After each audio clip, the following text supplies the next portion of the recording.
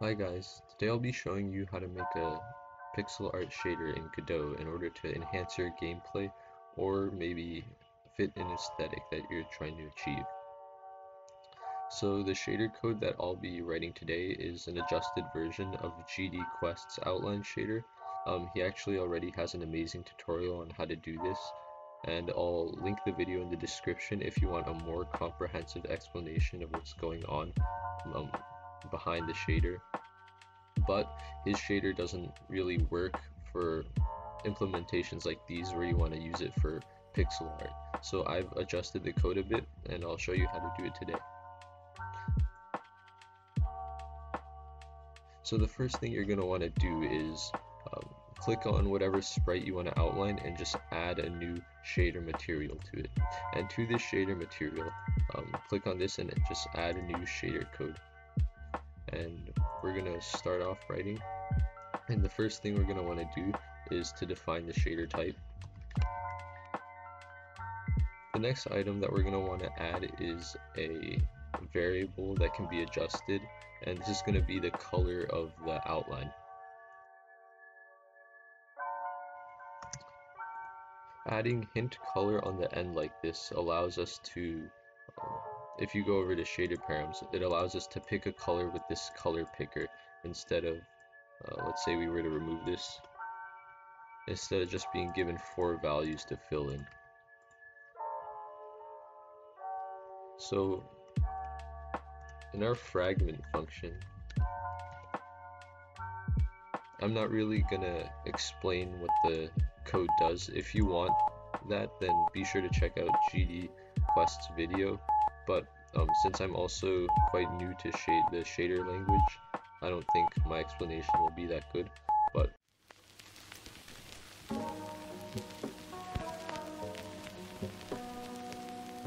although I said I wasn't going to do an explanation, I feel like doing one is better than not doing one at all. So essentially what our little shader code does is it takes the alpha value of the sprite that we're trying to make an outline of, and with that data it creates a silhouette with the color that we selected in our color picker thing. And with that color and the silhouette it creates, it offsets that silhouette either to the left, right, up, or down. And with those 4 offsets and the 4 silhouettes, it then subtracts the original alpha value from the center of this big silhouette that it creates, so there's an empty space, and then it combines the original image with this new shell, this kind of outline, to create the effect of an outline. Back to the video. Yeah, so I'm not going to do an explanation, but just follow along and learn how to make the shader script.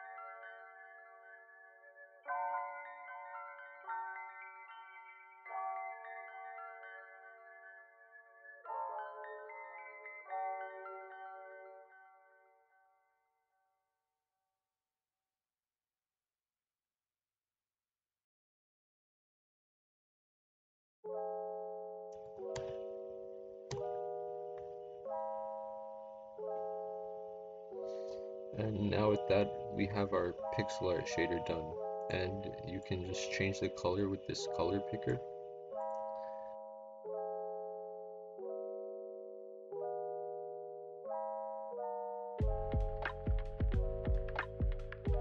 If you wanted to actually have your outline cover the character completely, and that I mean you see the corners over here,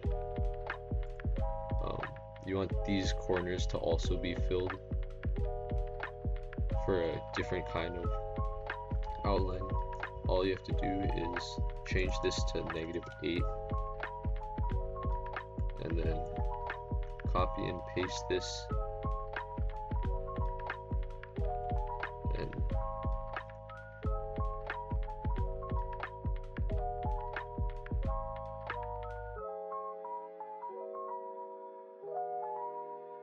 and just add the offsets to the corners.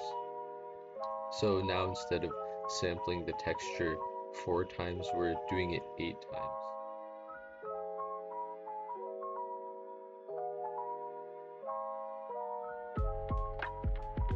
And be sure to check out GDQuest's original video on this topic. He explains it much better than I do. And if you like this video, maybe leave a like and subscribe for more videos. Thank you.